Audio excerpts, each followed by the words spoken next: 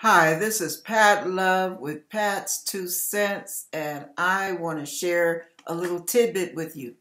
Some of you look into your future and then you reflect on your past and you wonder, how did things come so short of what your vision was to begin with? How did things seem to get short circuited and canceled out? And how did you fall so far behind the goal?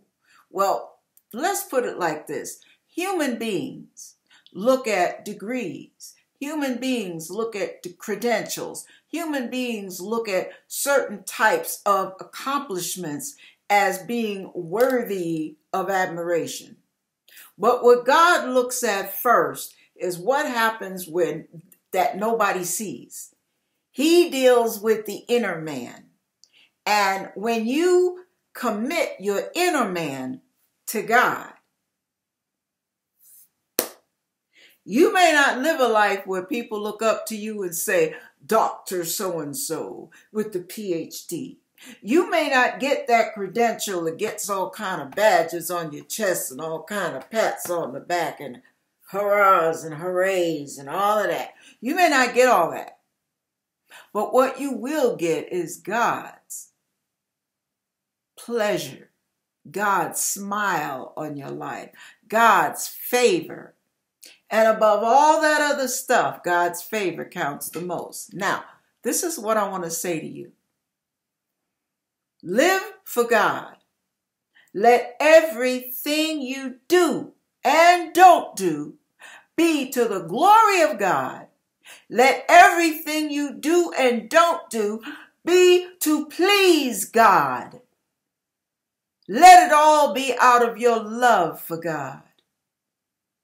And what you will notice is if you do that, you are literally doing your due diligence to maintenance your walk. You're maintaining your future. Now, this is what I mean when I say that. Imagine you have a car. Most of us do. It needs an overhaul. It needs a lot of work because maybe it's dragging here. Maybe it's out of alignment. Maybe the tires are worn, whatever. And maybe it needs an oil change. But now what you do is you put gas in the car and you drive it, you drive it, you drive it, and you never get it maintenance. The oil is black and sludgy and muddy. The engine is filthy. The tires are bald.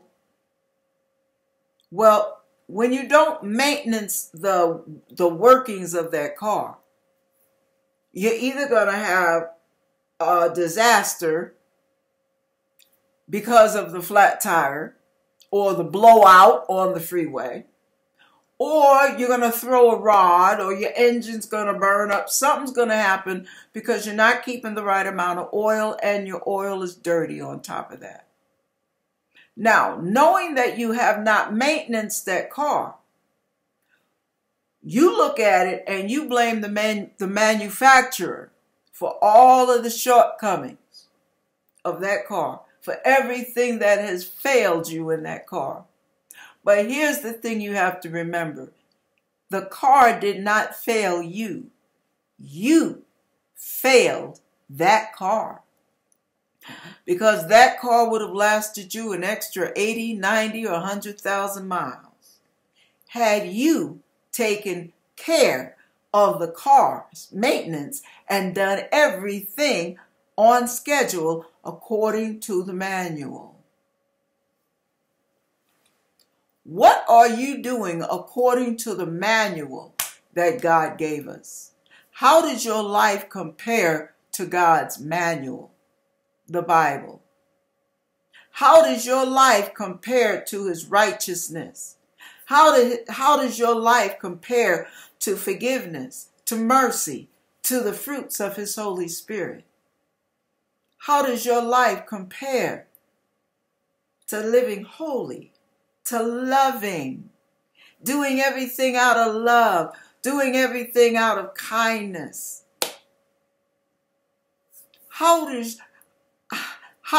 What kind of maintenance What are you allowing to slide in your walk with the Lord?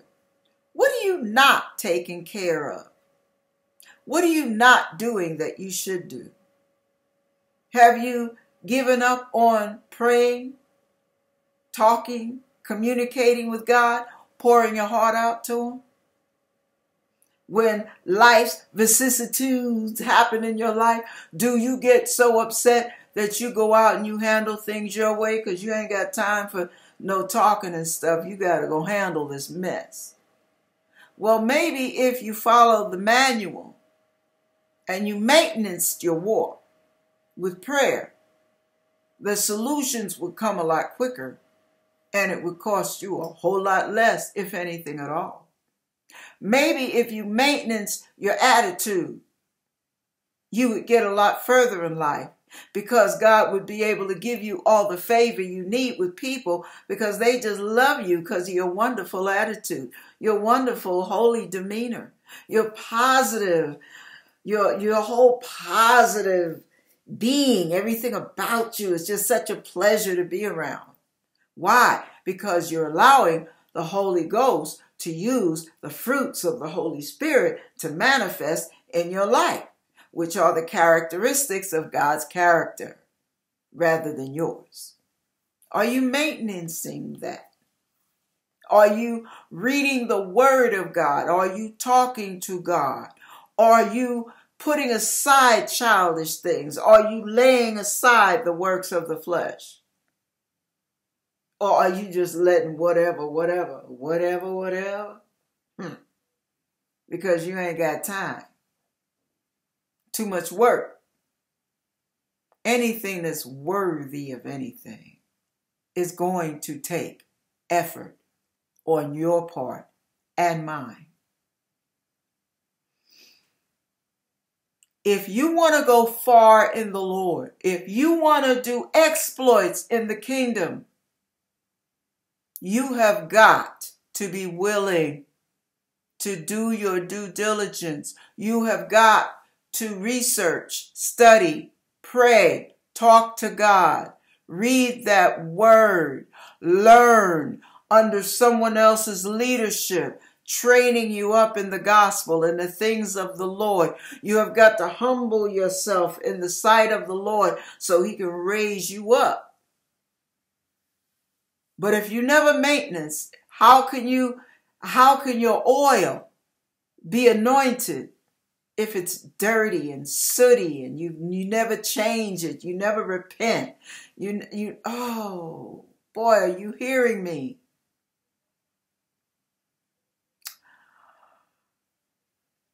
If you want to reach higher heights, deeper depths, and you want to be all that God called you to be, you've got to maintenance your walk with the Lord.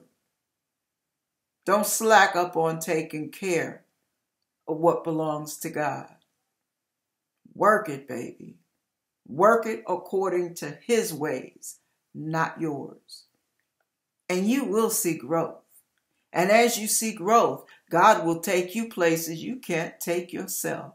He'll put you in positions you're not even qualified for, and you will have great success. At least good success.